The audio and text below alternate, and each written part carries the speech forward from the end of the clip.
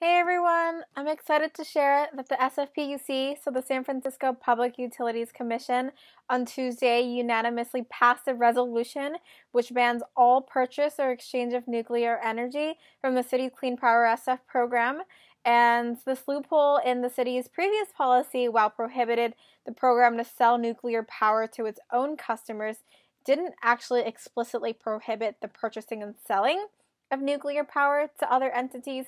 So we're really excited about this new policy change, and we need to continue to make sure we're moving forward with renewable energy and not backwards with dirty nuclear energy. So thank you to everyone who made public comment online and supported our efforts in saying no to nuclear energy.